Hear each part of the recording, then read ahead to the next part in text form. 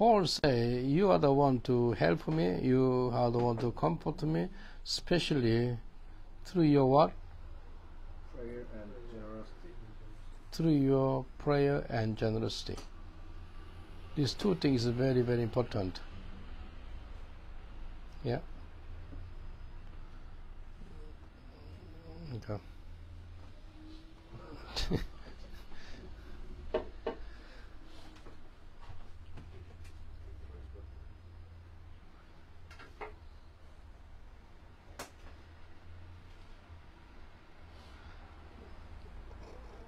Yeah.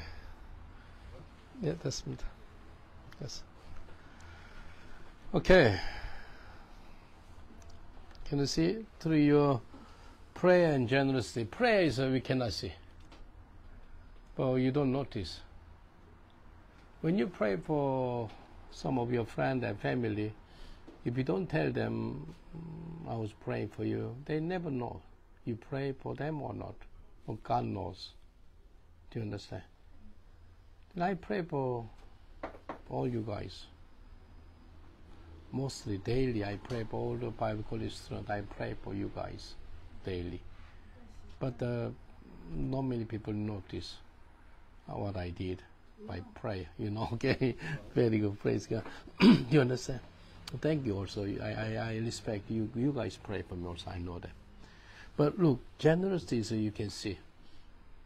Financially, materially, if you're supporting for somebody, because physical thing you can see with your own your eyes. It's very important. Where your money go, your heart will go. Do you understand? Therefore, when you pray for somebody, definitely the finance will go. Look at Matthew chapter 6. If you say that I pray for you, and then finally the finance will go. If you look at Matthew chapter 6 verse 21. Matthew 6 verse 21 is a very, very important scripture. Where your treasure is, there your heart will be also. Yeah? Yeah? If you send some mission offering to Africa, your heart will be in Africa. Yeah? And do you remember last Sunday, Pastor Joe, he shared a testimony, he needed some 200 pounds for mission fees in America. And then somebody gave him the offering 200 pounds. And a few days ago, somebody text message, Pastor Paul, check your account. I sent the 200 pounds. Can you imagine somebody send me 200 pounds? Isn't that wonderful? I never asked them to help me. No. Just somebody knew and where the treasure is. Yeah? And your heart will be also. And then look at the scripture, Romans chapter 16, verse 2. Romans chapter 16, verse 2. Paul, he write down about the members, about how they supporting for his ministry. Romans chapter 16, verse 2. I ask you to receive her in the Lord a way worthy of the saint, to give her any help she may need from you. For she has been great help to many people, including me. Who is this woman? Phoebe. Phoebe is an amazing woman. She helped to many people, and including the Apostle Paul. Yeah, isn't that a wonderful woman, Phoebe? She helped so many people. Yeah, so many people. Brother Patrick, he is in heaven now. He was my personal assistant for 27 years. 27 years. Do you know how he helped me? Sometimes he gave me 100 pounds. Sometimes he gave me 200 pounds. Sometimes he gave me 300 pounds. He gave me all the times. And then sometimes our church needed some, even, we put the shower room in our toilet. You know what he did? We spent 4,500 pounds. Very expensive. Can you imagine that job, 4,500 pound job? And he gave me 500 pounds. His contribution for the Pastor Paul, I think you can use this money for the shower room. And continuously, I don't know how many of you received some offering from Brother Patrick. Only one? No. You two? You three? Even you two? Can you? She's not. You know who's a Patrick? Yeah? Can you imagine? She received the, can you lift up hand, be honest? I mean, anybody received the help from Patrick? Yeah, 1, 2, 3, 4, 5, 6. Yeah. He's an amazing man of God. And then we thanks be to God. You know, this woman, Pebe, she has been great help to many people, including me, what Paul said.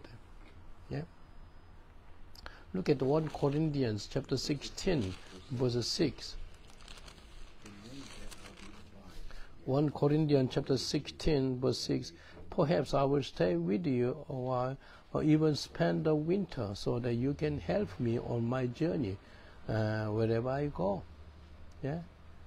You know, he said that I do not want to see you now, but make only a passing visit. I hope to spend some time with you if the Lord permit. But I will stay at Ephesus until Pentecost, because a great door for effective work has opened to me, and there are many who opposed me. Paul, he encouraged his Corinthian Christian, thank you for you helping me. Look at the 2 Corinthians chapter 1, verse 11. Yes. And you help us by your prayers. Can you see the prayer help? Yeah? Yeah, spiritual help. Then many will give thanks on our behalf for the gracious favor granted us, answer to prayer of many. You help us spiritually. How can you supporting for each other? Spiritually, by prayer. By prayer. Prayer. And Philippians chapter 2, verse 30. Philippians chapter 2, verse 30 say, yeah, because he almost died for the work of Christ, risking his life to make up for the help you could not give me. Who is this man? Yeah, Epaphroditus. If you look at verse 25, he almost died. Yeah, and he is willing to help everybody. Yeah, he's an amazing man. Even he has got is a high risk to supporting for the work of God. 2 Timothy chapter 1 verse 18 say, may the Lord grant that he will find mercy from the Lord on that day. You know very well in how many ways he helped me in Ephesus. Do you understand? God can help you through somebody's prayer. God can help you by somebody's, financial help. Financial help is very, very effective. Last month, somebody sent a text message from America. Pastor Paul, that person, you never know her, but that person, she heard about your prayer request to get the mosque to come to church. She sent us a little of, she said, thank you so much. And then she contacted me by Kakao, Korean, like WhatsApp. And then she sent me, she said, Pastor Paul, I give a little offering for your church building, if you don't mind, give me a bank account or whatever. And then she's willing to send a check. She sent me the 2,000 pound check. Can you imagine the American check I received for the property, the mosque building? It's very encouraging. I don't know her, but she heard about that. I working for Jesus. She sent me some offering for the mosque to convert to the church building. This is very encouraging. Somebody who never know you and then do something for you. How much you encourage? Yeah? And I get so many encouragement. One day I didn't have money. I was preaching in central London. For a long time, I live in the North London at the time. From central London to work, 4 hours journey by work. I was so tired because after I preaching, I carried my megaphone. Normally, in these days, you guys are working together with me. At the time, I preaching by myself with a megaphone. I carried the megaphone. I was working, or I working 2 hours, and another 2 hours journey from Holborn. Holborn is a central London. Yeah, Holborn is Holborn is a little bit northern London. Holborn station, near the King's Cross. I need to go another. And then God spoke to me, why not preaching in front of Holborn station? Okay, I preach. I'm tired, but God gave me desire to preaching. I was preaching, and after finishing around 10 minutes, I was preaching. Somebody, English guy, listened to my message, and he came to me. He said, I'm born again, he said to me. Yeah, praise God. And he said to me, Holy Spirit spoke to me to give you £10. And he gave me £10. I said, I'm okay. He said, no, you need to take it. And then I said to him, be honest with you, I didn't have money to buy the ticket. I can use this £10 to buy the ticket to go back to my home because I was very tired. You see, God answered me through somebody. Sometimes, 2 times, also God answer you through wind, not by somebody. I was driving. I drive around the 20, but maximum 30 miles, or 25 miles, under the 30 miles driving. My wife asking me, we need to buy some basic stuff, like the milk or some basic stuff you need to buy. She asking me. She knew that I don't have money. I said to her, if you ask me, is nothing happened, don't ask me, ask your Father in heaven. And she knew, and then you know what? While I was driving, she prayed to God. I need to open my eyes because I drive. She prayed. She prayed around 2 minutes. When she prayed, she said, Amen. I said, Amen. When she opened her eyes, she said, Amen, and opened. Guess what happened? While our car moving, she said, over there. What? She saw the money. Can you imagine when the car moving 25 miles to see the money, open her eyes, after 2 minutes open her eyes and saw the money. I didn't see. I gave the indication and then brake it and stop it, and I saw the £10. I said, can you imagine God used the wind to bring the money in there, and then when she say Amen, after 2 minutes later, and then this is got your direction. Do you understand? She opened her eyes and then she saw the money. And I collect the money and tell her, Father, I thank you. On the street. I saw those so many this kind of miracles, how God provide. God is gracious. He knows what you need. How many believe that God knows what you need? Do you know that? Amen. He knows what you need. Before you ask, He knows. But you ask and seek and knock the door. Yeah, He knows. That is why they helped Him through their prayer and generosity. Can you underline? Prayer and generosity. Prayer is a spiritual thing you cannot see, but generosity you can see with your eyes. Yeah. That is why Paul, he was encouraged by this congregation, Philippian congregation, Corinthian congregation. They were a source of pride and grief. Look at the 2 Corinthians chapter 7, verse 4. 2 Corinthians chapter 7, verse 4. I have greater confidence in you. I take greater pride in you. I am greatly encouraged in all our troubles. My joy knows no bound. I'm so thankful. You encourage me. I'm so grateful. You know, Paul, he knows how God is working in Corinthians' life. He was very proud. And then look at the chapter 8, verse 14, same book, verse 14, at the present. The 2 Corinthians chapter 7, verse 8. 8 and 14, you say. Oh, yeah, sorry, yeah, chapter 7, verse 8, sorry, thank you. Yeah, thank you. 2 Corinthians chapter 7 verse 8. Even I cause you sorrow by my letter. I do not neglect it.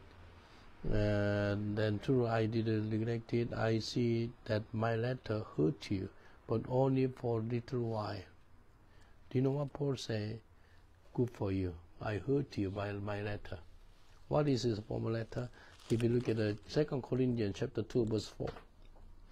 2 Corinthians chapter 2 verse 4. For I write to you out of great distress, anguish of heart, and with many tears, not to grieve you, but to let you know the depth of love for you. My heart is anguish, painful. And then he said to them, you know, I send you this letter. This my letter hurt you, but only for a little while. Yeah, it's good to know the truth. Yeah? When somebody telling the truth for you, it will be hurt, isn't it? But good for you. But look, verse 9. But now I'm happy, not because you were made sorry, but because your sorrow led you to repentance. For you become sorrowful as God intended, and your soul were not harmed in any way by us. Godly sorrow bring and repentance that lead to salvation and leaves no neglect. But worldly sorrow bring death. And see what this godly sorrow has produced in you. You know, godly sorrow is good for you. You know, godly sorrow leading to repentance. Yeah. If you have some proper sorrow in the eyes of the Lord, the godly sorrow bring you to repentance. It's good for you. This morning I rebuke 2 brothers, and then did you hurt my brothers? Yeah. Did you hurt when I rebuke you this morning? I did. You did. Good for you. Good for you. But dinner is good for you. If somebody hurt you because of you, someone telling the truth. Prophet Nathan telling the truth for King David is hurt, yeah? But the godly sorrow lead you to repentance. And David repented of sins. You know, therefore, who is your good friend? Good friend is telling the truth in love. Yeah? Can you say to each other, please tell me the truth in love? Say to each other, please tell me the truth in love. Yeah?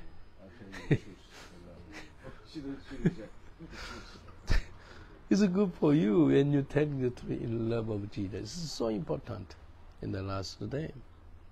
Okay, look at chapter 14, verse 1. No, that's also verse 14. Oh, is it? Sorry, sorry, I made a continual mistake. Sorry. That's right. Yeah. Chapter 7, verse 14. Yeah. I had boasting to him about you, and you have not embraced me, but just that everything you said to you was true. So our boasting about you to Titus has proved to be true as well. Yeah? When you boast in Christ Jesus. Look at 1 Thessalonians chapter 2, verse 19. 1 Thessalonians chapter 2, verse 19 saying, yes, yes, yes, 1 Thessalonians chapter 2, verse 19. What is our hope, our joy, our crown in which we will glory in the presence of our Lord Jesus Christ when He comes?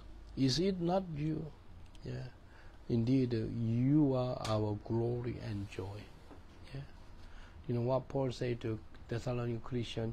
You are our glory and our joy. Yeah. This is God want to speak to you. Yeah. If Jesus come to this classroom, He say to you, you are my glory. You are my joy. When God say to you, how wonderful. Amen. I believe that God will speak to you like this. You are my glory. You are my joy. Yeah. Look at the subject of this own prayer. 2 Corinthians chapter 13, verse 7. 2 Corinthians chapter 13, verse 7 say, now we pray to God that you will not do anything wrong. Not the people will see that we have stood the test, but that you will do what is right, even though we may see to have failed. Yeah, he pray. Look at Ephesians chapter 1, verse 16 say, Ephesians 1 verse 16, I have not stopped giving thanks for you, remembering you in my prayers. I pray to God for you. When I pray to God for you and your children, sometimes 2 times I ask your children, how is Joshua, Sister Tina? Is doing well? He was asking about you. Oh, really? Praise God. If you love Jesus, tell him if you love Jesus, ask him to come to church on Sunday to see me.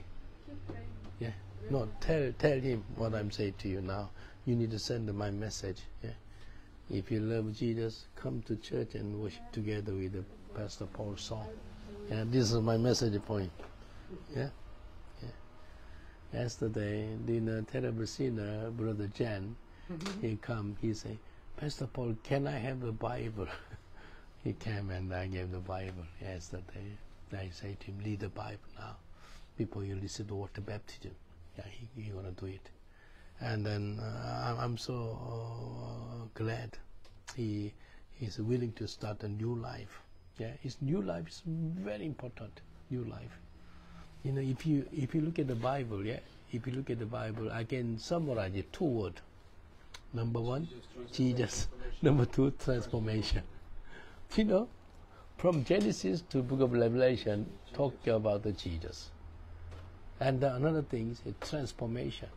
You can see that so many people start a new life through the Bible. But Bible mentioned about the people's life, how they start a new life. Jacob become what? Israel. Abraham become what? Abraham. Sarah become what? Sarah. Saul become what? Paul. Sheba become what? Keba. Sheba become Peter. Cephas. Peter. Do you understand?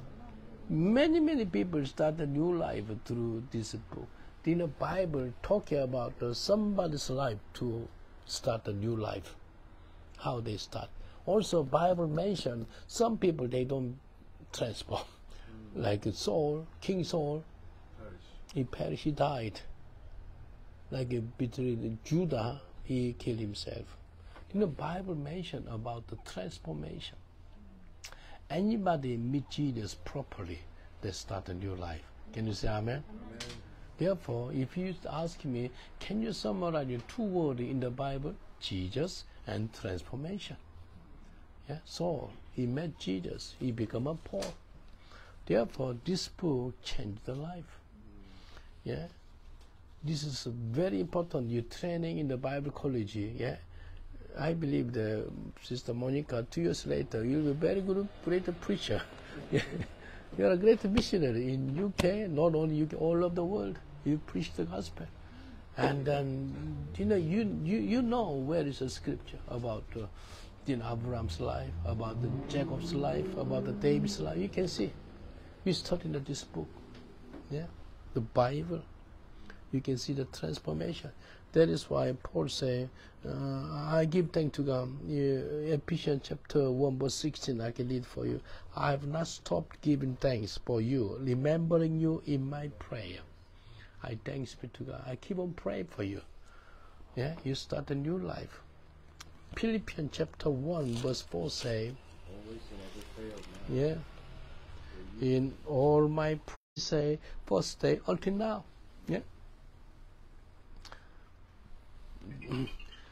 Do you know the Korean deacon who leading the praise worship in Korean service on Sunday?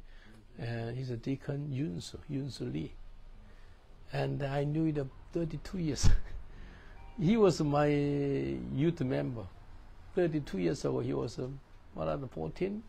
Teenager boy. Now he's over 40 years, 45 something, 40 something. Do you understand? This young boy, he will know each other for 32 years, and then still fellowship together with me. He still, now he was a young boy a long time, so now he's one of the leader in our church. We know each other for 32 years, and then this is a relationship. I know Tina over 27 years, 28 years, because I opened the church in Brixton 1996. 28 years ago I opened the church by the grace of God. And then I met Katrina and then Tina. Pray for our ministry. Really? In Jadis. Yeah, Jadis. It is on the basement, yeah. The solicitors of Part of outreach. Yes, yeah, yeah. You know, Katrina come from Egypt, and she's a wonderful, faithful, worker for Muslims.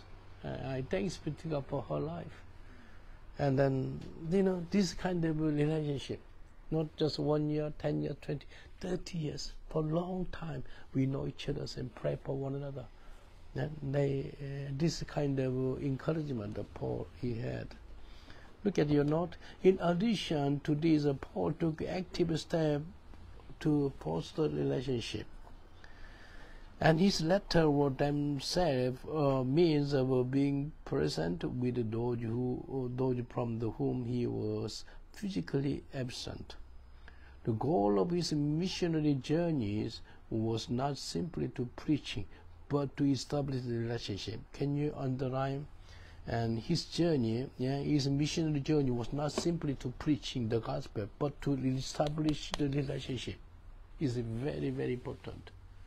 Establish the relationship. Do you know when I go to Africa? Do you know how many pastors be with me in the minibus? 14 people. We, by the grace of God, we bought the minibus in Kenya, and 14 people stay in our minibus for 2 weeks. 2 weeks training with me.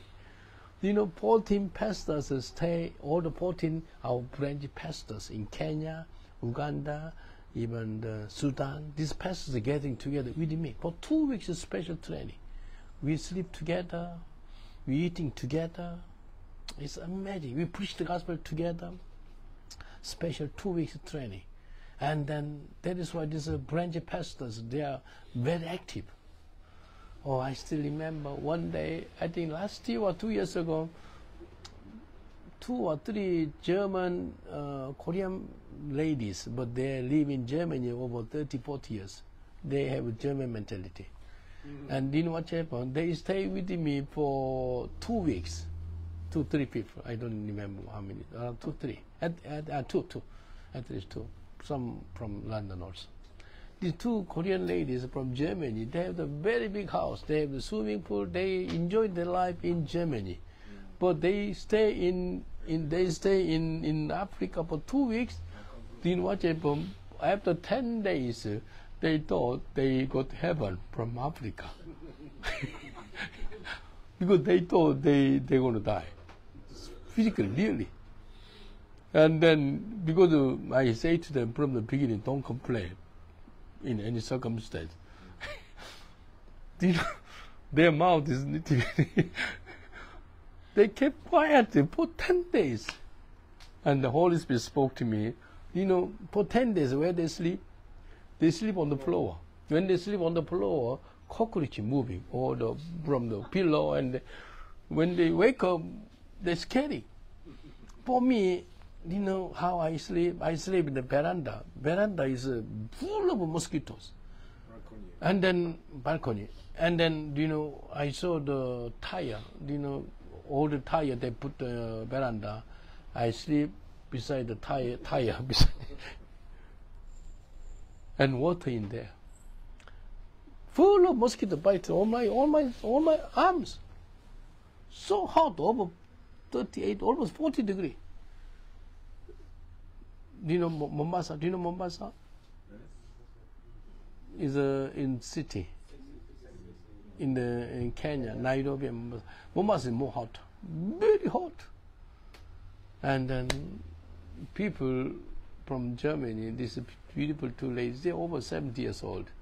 They say to each other, before they finish the journey, they thought they died for Jesus through sickness. And the Holy Spirit spoke to me very clearly. You need to book in the ticket. You need to book in the hotel for them. And then I searching.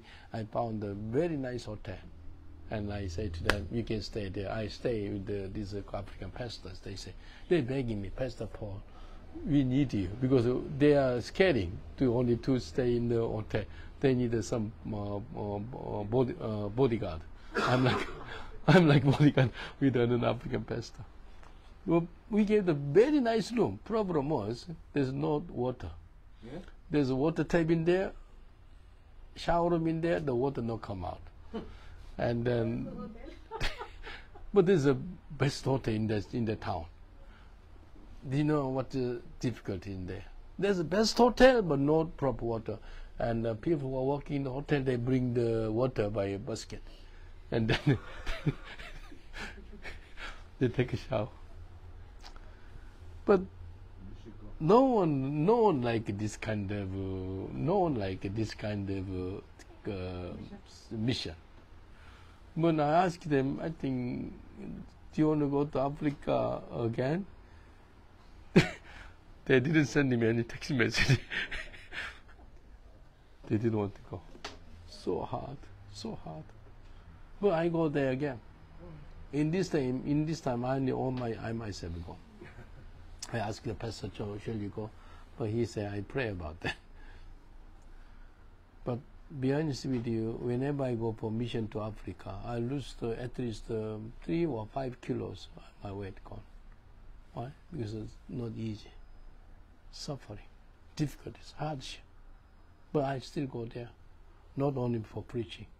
What is another message? Relationship. Thank you very much. Relationship with I knew them since 1994. For 30 years. This young pastor now, they have teenager boys, 25, 26 years ago. I gave them water baptism in the Lake Victoria. And now they have become pastor of the big church. They respect me. They respect me as a father. I'm their father to them. And then I go there not only preaching, but relationship. Establish the relationship.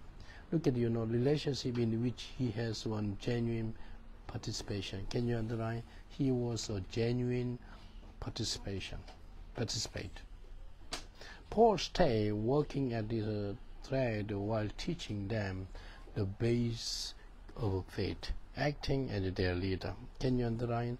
And teaching them the base of faith and acting as their leader, and guiding them and how they should conduct their lives. And they did not just live and work and preach the Lord he led, but he also had a heartfelt love and affection for them. Can you underline? Heartfelt love and affection for them. This is very, very important. Before you go working together, before you live together, you have to have this in the heart. And I told my brother Stuart this morning, I have a heart. Not when he is a struggle, is painful, is not well. Yeah, it's my heart for him with a compassion heart. Do you understand? When some of our brothers are hurting and struggle, how do I feel? I feel pain. I feel uncomfortable. Of course, I pray for them. This is very, very important. Heartfelt love. Look at 1 Corinthians chapter 4, verse 17 say. 1 Corinthians chapter 4, verse 17.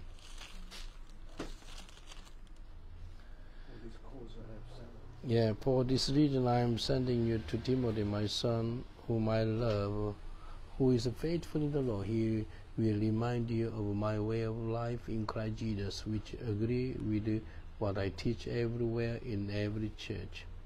Yeah, 1 Corinthians chapter 4, verse 17. And look at the 2 Corinthians chapter 2, verse 4. 2 Corinthians chapter 2, verse 4. For I write down I already read there about great distress and anguish heart, and with many tears. Why? Let you know that the deep depth of my love for you. He has got a very love for these people in Corinthian church. And then Philippians chapter 4 verse 1. Philippians chapter 4 verse 1 say, therefore my brothers, you whom I love and longing for, my joy and crown, that is how you should stand firm in the Lord, dear friend. Yeah, I longing for, I love and longing for. I longing for you. I love you.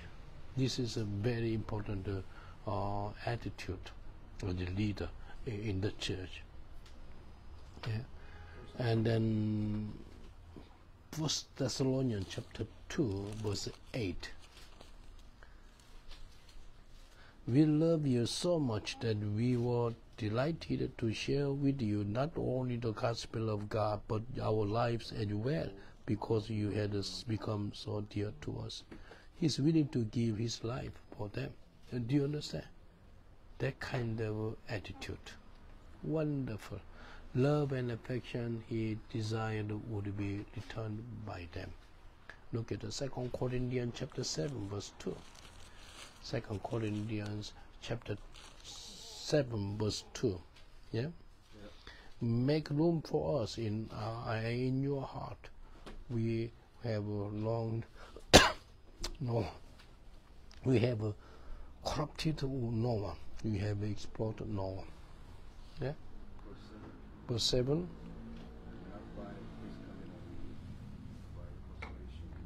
Yeah.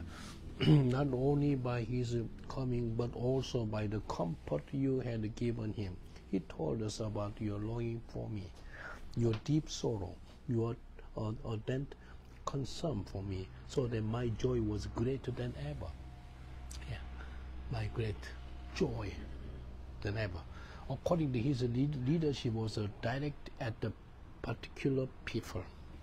Yeah, can you underline? His leadership was directed at the particular people. Do you know that Jesus, he has got relationship with the 12 of them, but particular, how many people most close? 3. Who are they 3? John, James, and Peter. Yeah, John and James and Peter. Yeah, Peter, John, and James. This is a 3. 3 is very, very important. John, he's a James. Who is a James? Younger brother. Younger brother. Yeah, he's a family. Yeah. Peter, who is a brother of Peter? Andrew. Andrew, not Andrew at the time. Only 3. Peter, John, and James. 3 of them. And then, yeah, he's like this. And his letter depict countless personal connection. Can you underline countless personal connection? It's personal. Do you understand? His letter is a personal letter, like Romans chapter 16 alone mention 35 people. Can you anybody mention 35 people by name? Yeah, he knows. God knows your name. Yeah. How Jesus knows the Zacchaeus on the scheme tree?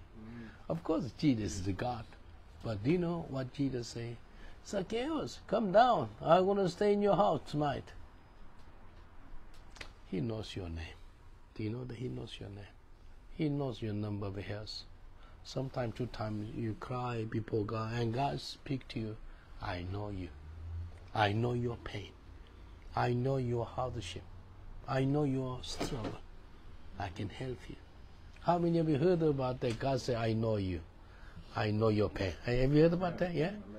That is my encouragement. You know, this man, he has got a personal connection. Like Romans 16, 35 people mentioned the name. And several others through their association with those named.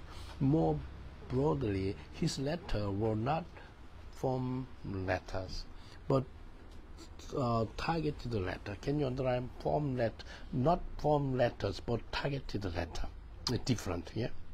Not just official letter, no. But this is a kind of nearly targeting letter. It's an influential letter written to specific people in specific churches in specific location. Can you underline? Specific people, specific church in specific location. Yeah, special people specifically, and specific church and special location, and differing in culture setting. And this is a true even for the letter to Ephesians. Indeed, Paul's ability to understand the different culture. Can you understand different cultures? You have to understand the cultures in your ministry. Do you know, I live in London. I do my best when I eat the noodle. Do you know Korean style, eating the noodle? Do you know how they eat? Oh, you know, make a sound like this. But in UK, if you eat the noodle, if you make a sound, what people say? Very rude. Very rude. Did you understand? Yeah. In Korea, if you blow up the nose in Korea, it's very rude. You're not more human being in Korea. You're like animal. In Korean culture. Do you understand? In Korean culture, if you biting something, make a sound like this. There's nothing wrong. But in UK, if you make some sound, it's a very rude also. Yeah? Very silent. Very silent. And they don't talk also. And then it's too much.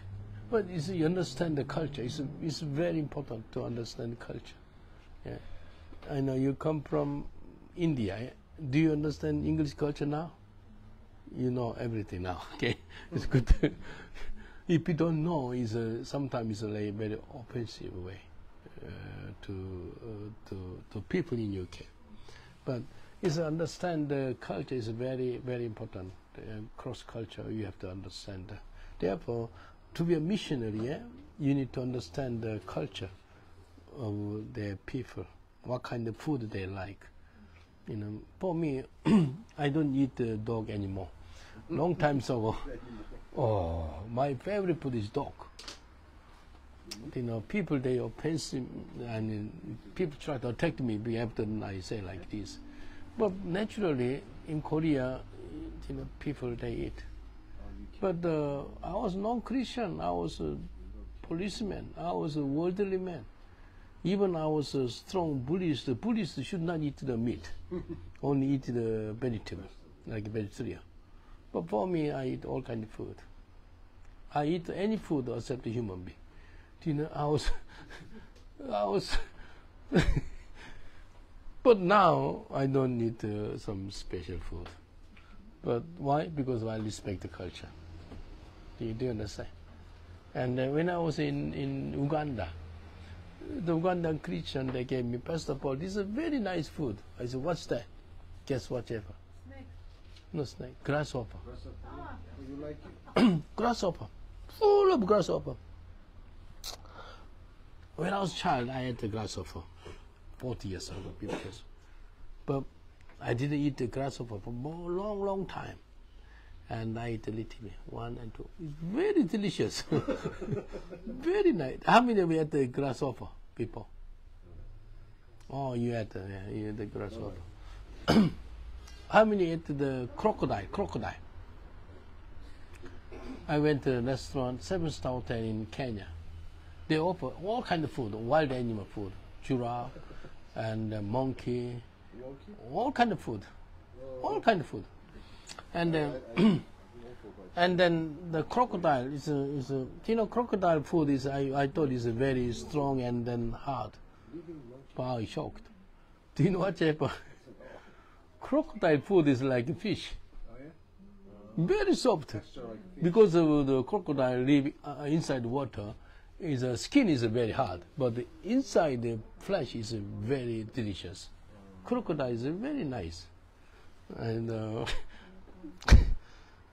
please don't judge me because of what I eat. You ate the crocodile. You're a woman. You okay? From Hong Kong, yeah, yeah. You can eat that.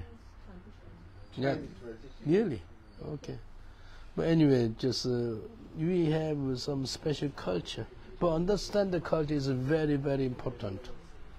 And then look at understand the different cultures and context that gave him the adaptability he need. Can you understand the adaptability he need to target his life? Yeah. Do you know you have to adapt the culture? Yeah. Adapt the culture. Have you heard about that in Brixton? Do you know Brixton? We call it Little Jamaica. They sell the monkey meat. Did you know that? In Brixton. I think in UK selling the monkey meat is illegal. But illegally they because they used to eat the monkey in Africa. And then when they come to UK, you know, they miss the old food. And in the market, they selling the monkey meat. You know, understand, but we have to adapt the culture. And the teaching to need of those he led. 1 Corinthians chapter 9, verse 20. And unto the Jew I became a Jew. Yeah. Being the Jew, began under the Lord. 1 Corinthians chapter 9, verse 20. You know, Paul, he is a very good missionary. Why? He adopted every situation. 1 Corinthians chapter 9, verse 20 says, let's say verse 19, true, I am free and belonging to no man. I make myself a slave to everyone to win as many as possible. Why he make himself a slave to everyone? Why? In Christ. He want to win the more souls. Do you understand? He was not slave anybody, yeah, but he want to make himself a slave to everyone to win as many as possible. To the Jews, I become like a Jew to win the Jews. To those under the Jew, I become like one under the Jew. True, I myself I am not under the law. So, as to win those under the law. And to those not having the law, I become like one not having the law. True, I am not free from God's law, but under Christ's law. So, as to win those not having the law. To the weak, I become weak to win the weak. I have become all things to all men, so that by all possible means I might save some. I do all this for the sake of gospel, that I may share it as blessings. And I spent time with some under the 10 people yesterday. Most of the alcoholic. I'm not alcoholic, but I spent time with them. Smelly, alcohol smelly. I didn't like the smell, but I talked with them. I spent time with them. I pray for them. Oh, do you know, this alcoholic, they didn't cleanse. Very dirty. They come, they going to kiss here. I kiss. Smell it. For them, they say, oh, Pastor Paul, and if I say, don't hug with me, and it look like, offensive, they say, okay. You know, I keep the wet tissue in my car. Why? Because dirty hand, and shake my hand and kiss my hand like this, and then I smell it my hand. That is why when I go back to my car and before I drive, I cleanse my hand, and then sometimes 2 times I clean my hand because I sometimes forget to cleanse my hand. My hand is my car handle is dirty. Why? Because I pray for so many people, and then God knows why I spend time with my dear brothers and these sisters. I hug with them, and because I want to winning the soul for Jesus. Did you understand? I'm very sensitive. If I smell the strange smell, it's easy to vomiting. I shared one testimony, finish and have lunch. One day, I stay in the upstairs of a Jamaican church, and they have around 120 members. One evening, I went there around 10 o'clock in the evening. Around 60 people, and another big argument. And I listened, why they argue? because of me. Mm. Why this church, Jamaica members, they fighting? Two groups? Because of me. Do you know what they say? I can hear. They say, that Pastor Paul Song brought to the homeless day and night. Homeless, you know, the Jamaican church, they have the special offering box made by metal, this side. Mm-hmm. And then the offering box is inside the church wall. But somebody removed this metal, big one, remove it, because of offering inside. And they say, because of Paul Song bring the homeless, one of the homeless took it. Therefore, they say they want to kicking out this man Paul Song. Because the Paul Song bring the homeless every day. Because I brought homeless all the time. And then another group say, oh, Pastor Paul Song, he working for Jesus, please keep him. Because he preached the gospel for homeless. But actually, nobody knows who took this offering box.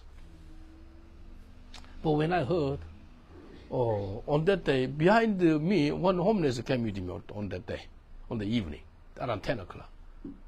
And then some people saw me, oh, Pastor Paul, come here now. No, he needs to go away. Holy Spirit spoke to me, you must be a peacemaker. Do you know what I say today? Please calm down. I ask you that.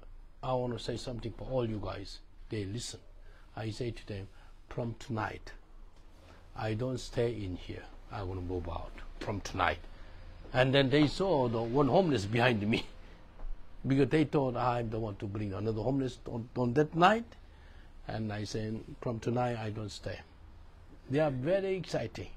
But some of the group who is supporting for me, oh, Pastor Paul, we are so sorry. But because of I say I don't stay in here anymore, I'm making peace. They reconciled. Then I was like peacemaker. Anyway, I told this homeless, stay here. I want to bring some blanket, because I told them I don't sleep from tonight. I went upstairs and then 2-bedroom flat. I brought the blanket. Guess what, April? I don't know where to sleep. And then I know near my home there's some park. I went there. It's a long bench. And then I say to him, put your head on the other side. I put my head this side. And we slept. I was so sorrow because of, I have my own 2-bedroom flat on upstairs of the church. But I could not sleep, because I say to them, from now on I don't sleep in there anymore. They are okay. But do you know what, Japan? Around 2:30 or before 3 o'clock, I wake up. Why? Smell. Because smell. That guy, that homeless, do you know what? We removed the shoes. And that guy, he put his feet on my chest, and then, his socks is whole. And the 2 toes in front of my nose. When I saw this, I become like crazy. So angry. Because of smelling, I never wake up because of so strange smell. This is the first time in my life. Because I'm easily to vomiting by smell. I was angry. Do you know what I did? I hold his feet. I push. And then he fell on the floor. He said, oh, Pastor Paul, what? Don't you know that you put your feet on my chest? And then I saw your toes. Smell it. He said, oh, I'm so sorry, I'm sorry. I was on that evening, I was not happy because of, then I couldn't sleep. Anyway, I say to him, don't do it. He said, no problem, I'll sleep. Guess what, I slept. I wake up again around 3:40 or around 4 o'clock in the morning, I sleep. I wake up again. Guess what happened? That guy, he put his feet again on my chest. And then I smell it. I'm more angry. I was not very sanctified. I had some hot temper. I almost do you know what I did? I tried to hold his hand more strongly. I want to kicking him. And then when I hold it and then I tried to do it, I heard the voice of God. Do you know what God spoke to me? What is love of God?